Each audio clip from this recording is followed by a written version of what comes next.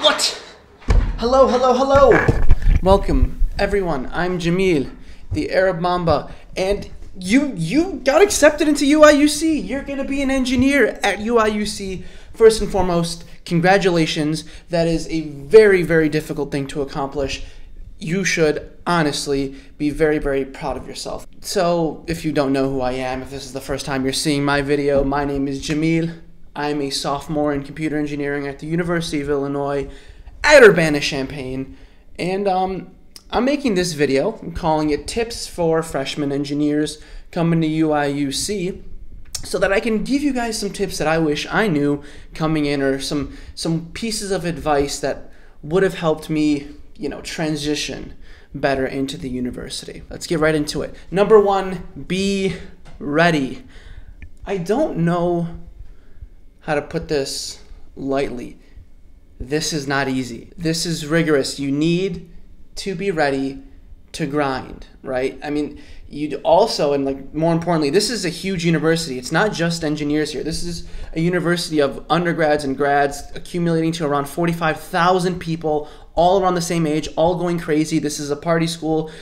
And with that being said, you are going to be given some times where you don't know whether you want to have fun or you want to study, and it's going to be a really hard decision because now you're in college. You don't have mom and dad there to tell you what to do or when to do it. When you have full freedom of what to do with your life, the decisions can get tough. And even with decisions as simple as, should I go out and party, or should I just study because I have a test tomorrow at 8 a.m.? Or should I sleep in early because I have a test tomorrow at 10 a.m.?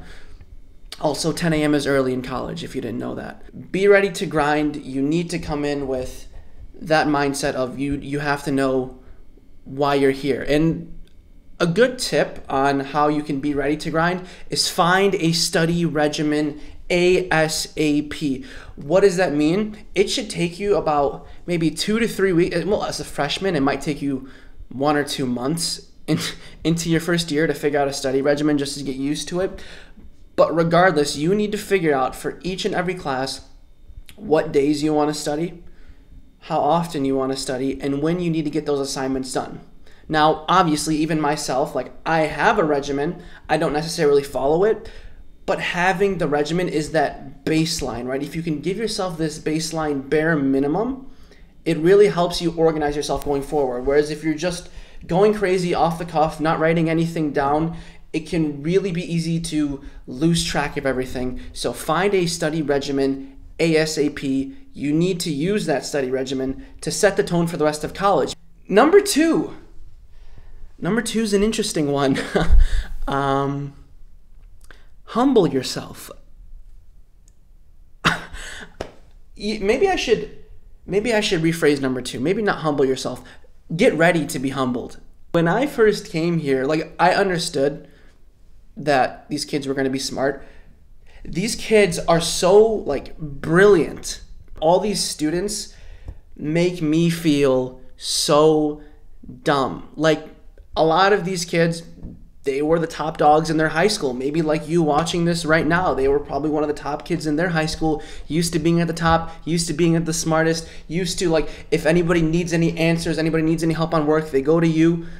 And then when you're in college, you'll be doing problems that might take you a couple hours just to see some kid do it in 5 minutes. It's insane. And it really can throw you off, and it can have a severe toll on your mental health. It can give you an identity crisis because you always thought you were one thing, and all of a sudden you're met with these brilliant minds from literally all over the world showing you, hey, you're not as special as you thought you were. It is perfectly okay to not be the smartest person in the room. Listen, I am never ever the smartest person in the room, and I'm perfectly okay with that. You know why? Because I don't think book smarts is what's gonna make me successful in life. Maybe in high school, book smarts is what gave me value, but when you're in college, it's so much more than that. Just simply being smart by the book is only going to get you so far. And honestly, if that's your entire personality trait, you need to find some things to do, man. And let me speak about the dark side for a second. When I say it can have a toll on your mental health, I mean imposter syndrome.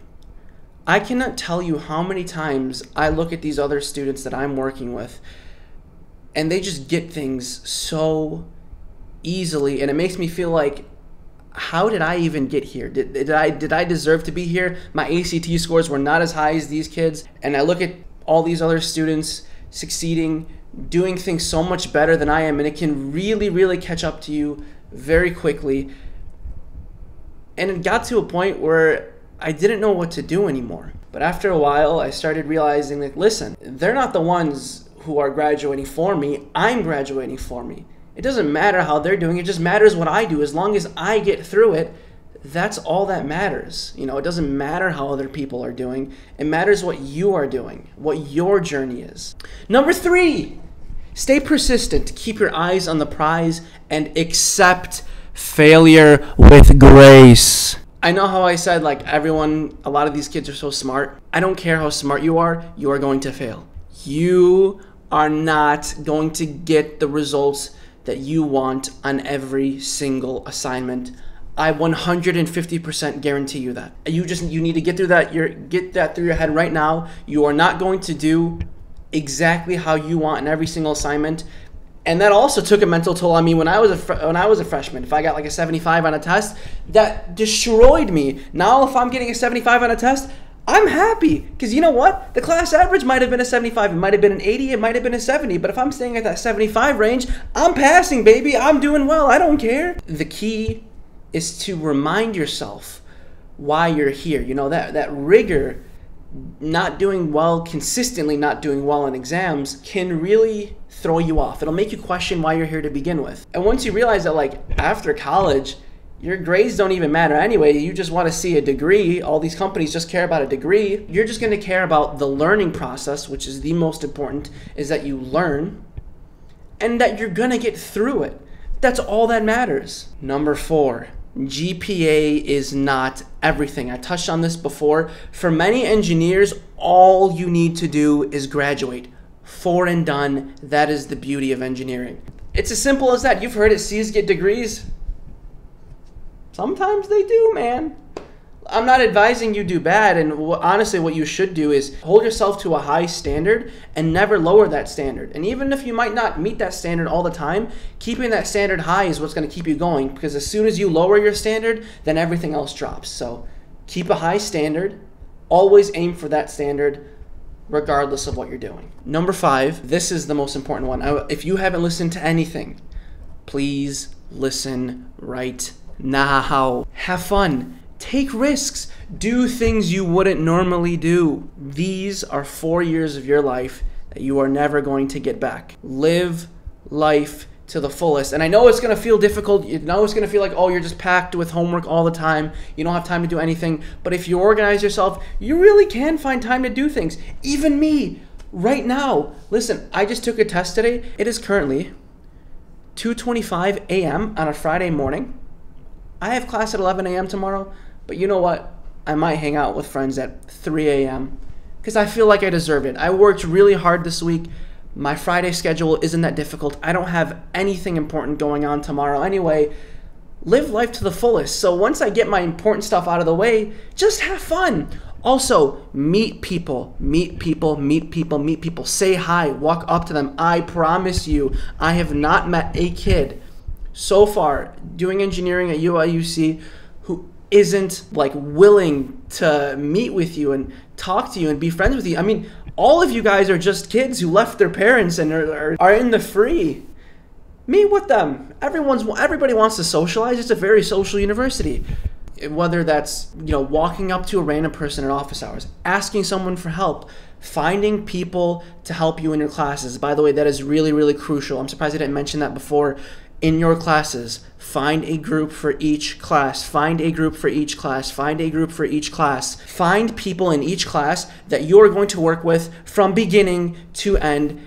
Every midterm, every assignment, from beginning to end. You need other people. I don't care how smart you are. You are going to need other people to succeed. The stereotype that engineers aren't sociable people is kind of true. A lot of them are not. A lot of them are very shy. But guess what? If you go up to a shy person and talk to them, I promise you 10 out of 10 times they will welcome you with open arms. Just say hi. Hi can go a long way. Just do it. This could be your Mark Zuckerberg moment. This can be your Facebook moment. This can be the time where you meet your partner for life.